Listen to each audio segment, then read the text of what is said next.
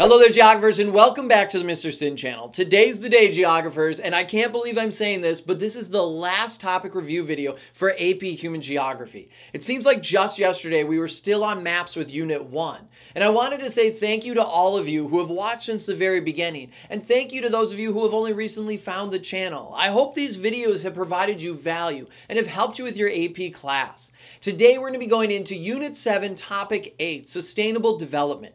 And at the end of this video, I'm going to talk about what comes next. Because yes, this is the last topic review video, but don't worry, we still have an AP test to prepare for, geographers. And I'm not going to leave you hanging. We're going to be doing live reviews, we're going to be doing some Kahoots, we'll be having more review videos and a bunch of other content. But we'll talk about that at the end of the video. For now, let's get into sustainable development. Now, sustainable development is when the current generation can meet its wants and needs without compromising the ability for future generations to meet their wants and needs. Today, we're seeing the impact of our new industrialized economy around the world. Resources are being depleted around the world as more countries start to develop economically and are changing some of their consumption habits. Today, we're starting to see more air, water, and soil pollution as the world continues to experience the impact of climate change. Throughout this course, we've talked about different ways in which societies can protect their natural resources and try to create sustainable societies. We can see that by utilizing green energy, reducing urban sprawl,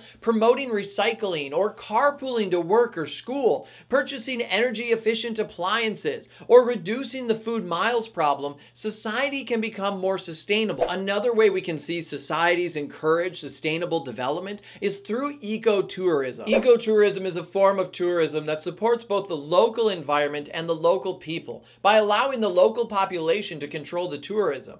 This type of tourism recognizes the rights of indigenous people, promotes the local economy, and utilizes sustainable practices to protect the local environment. Countries around the world can also promote sustainable practices by trying to achieve the UN Sustainable Development Goals. There's over 17 of them, and while the list can be a little bit daunting, don't worry about memorizing all the different goals. Instead, look at the themes that are embedded within these goals. We can see actually all the different units of AP Human Geography are illustrated within these goals. And societies that follow these goals and seek to try and achieve this will have a higher standard of living. They'll have more economic and social opportunities. Countries that strive to meet these goals will reduce the amount of poverty in their country, increase the amount of access to high quality education and health services, and we'll also see a higher standard of living and a more sustainable society. And just like that, geographers, our time together is coming slowly but surely to an end. Now, it's not over yet. I mentioned that in the next couple of weeks, I'm going to be doing different live reviews to help you prepare for the AP test.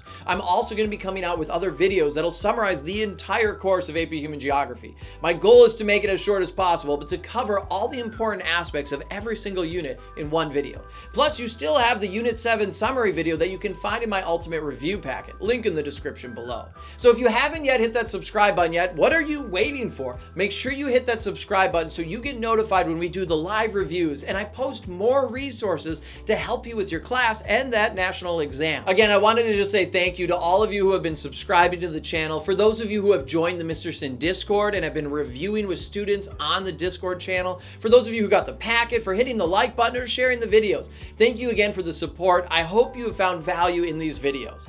All right, for the last time, at least on a topic review video, again, we got more content coming. I'm Mr. Sinn, and geographers, I'll see you next time online.